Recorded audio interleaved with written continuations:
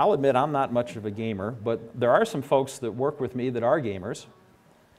And some of the game consoles are set up so that you could certainly play with somebody that's in your living room, but you can also play on the internet, and you could play with somebody that's in Cleveland, or you could play with somebody just across town. For people within Champaign-Urbana, well, let's, Josh, are you number 2? Chris is number 2. Chris lives actually in southwest Champaign. Josh lives in northeast Urbana. We'll say home 1 is here, home 2 is in Urbana. They're about to have an interactive little competition here where, Chris, you don't normally do too well in this, do you? No, I do not. All right, well, he's such a hard worker, he doesn't have time to play games at night. I don't know what that says about Josh, but is it behaving itself?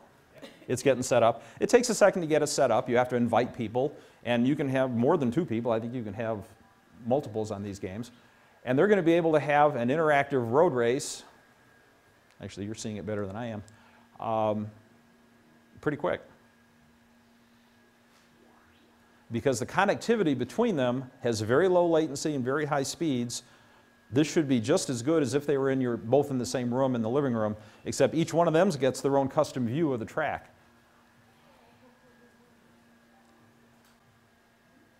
There's still here we go. Hold on to your hats.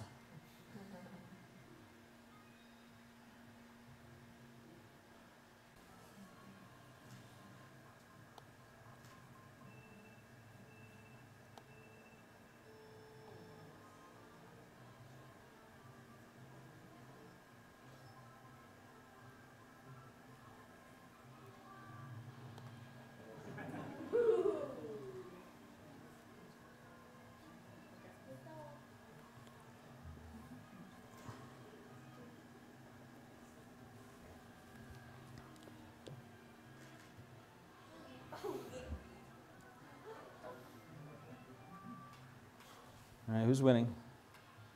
Right now, house 1.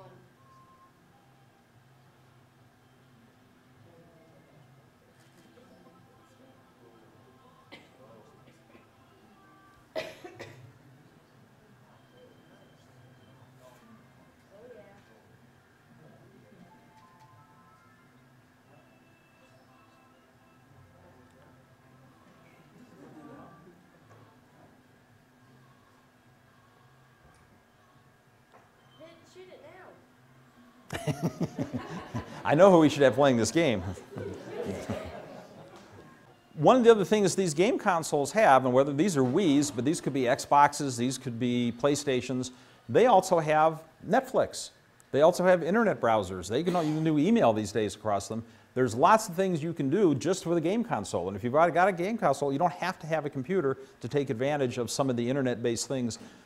It's all moving online, and the difference between your DVD player and your game console is a lot less than it once used to be.